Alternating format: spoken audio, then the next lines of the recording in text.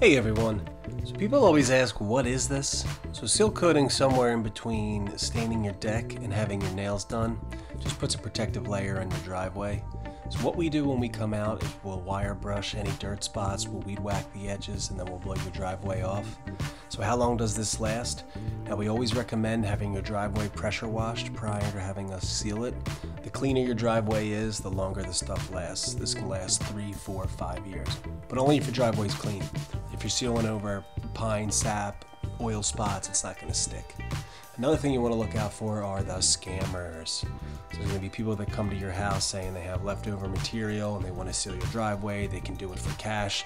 Then they'll spray sealer all over your garage doors, all over your walkway, all over the concrete. So if you're going to have your driveway sealed, make sure it's by a reputable company. Like and subscribe for more.